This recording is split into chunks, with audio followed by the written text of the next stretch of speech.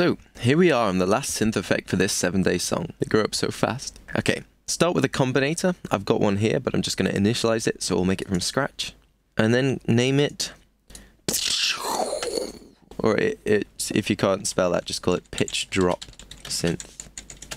Inside it, make a line mixer 6:2 and a Thor instance. Just going to solo this out so we can hear it as it builds up.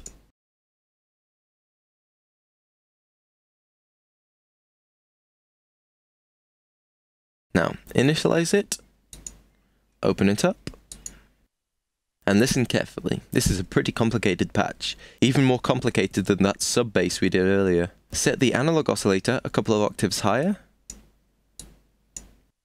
This will be the punchiness of the sound, but for the thickness we're going to add a multi-oscillator on interval detune mode, since that's slightly cleaner sounding than the random one, and detune to about 44. This time we're going to take it up 3 octaves. And run it through with the 2 button there. Turn the filter 1 frequency to full, since we're going to be modulating this later, and turn the E and V value to 0 so the filter envelope doesn't have any effect on it. Next, add in a state variable HP high pass filter there, with 0 E and V again, so that doesn't have any effect, and turn the frequency and the resonance to about 3/4 of the way around, so that's about 350 Hz there.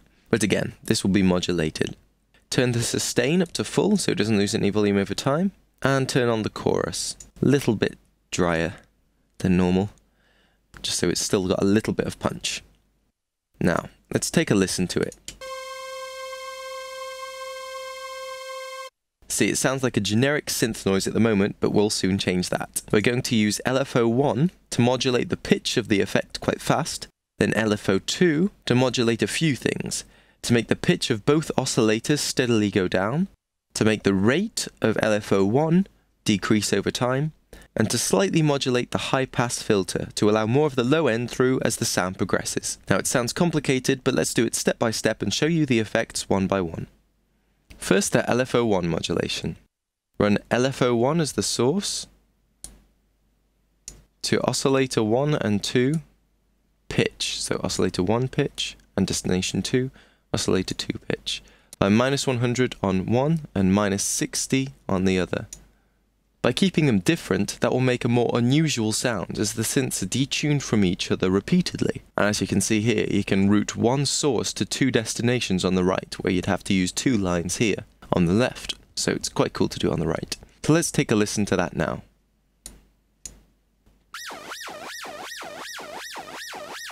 Now that sounds like a siren, but we want it a little bit faster than that, so let's take the rate of LFO1 up to about 21 Hz.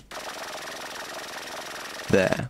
Sounds like some sort of deranged underwater lawnmower. Now, set LFO2 to the tempo sync mode, so it's in time with the music, and set the rate as slow as possible, which will be 4:1. This means every 4 bars it will loop the effect. So be sure to trigger the effect in the sequencer on the first bar of a 4-bar loop, or it won't sound right. Set it to the ramp waveform, which is number 3. The first one is number 0, so you're going to have to click 3 times to get to it. Route LFO2 to both oscillators, pitches,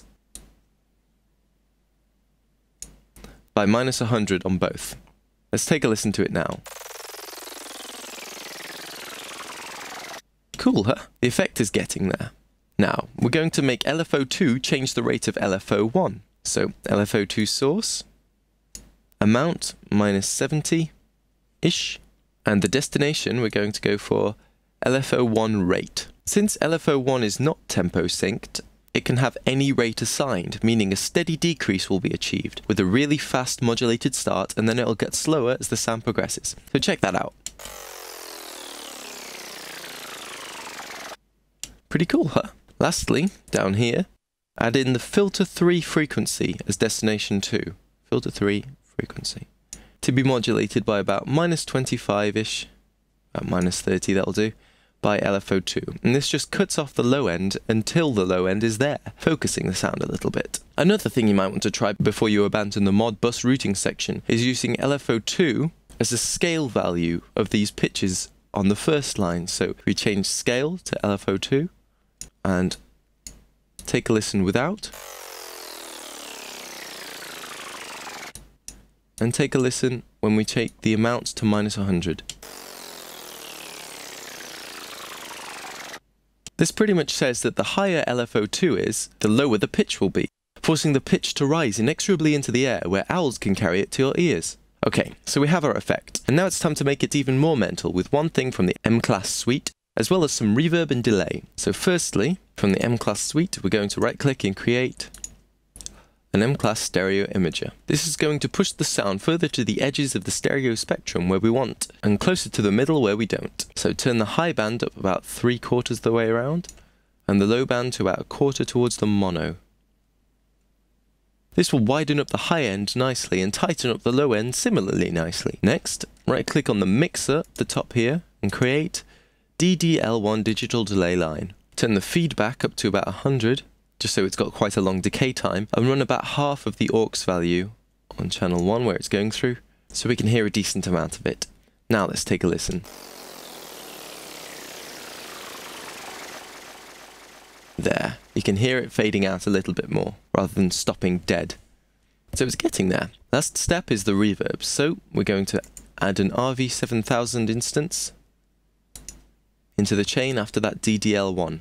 Change the preset to all the Met. If we have a look in the EQ section down here, which is turned on for this preset, we can see that it's boosting the high end here, about 4 kHz, by about 10 decibels, meaning the high end reverb will be much more prominent. So if we turn the high frequency damp down a little bit, about to 1/4-ish, something like that, that'll make it even more prominent. Take one last listen to our home-baked effect. Delicious. We should cook more often. Okay, so today I've taught you how to structure a conventional bassline song like a pro, add some effects to fill out the track like a fat chick in a Japanese train, and a pitch drop synth crazier than a Justin Bieber fangirl. Tune in for day 7 where I'll go over mixing, where I'll be including a little section on vocals. For this track I'll be adding in some nice and cheesy lyrics to accompany the nice and cheesy music, mastering, and then playing you the final finished 7-day bassline song. Exciting times, huh? Until then, see what crazy effects you can make drop into your track. See you next time, guys.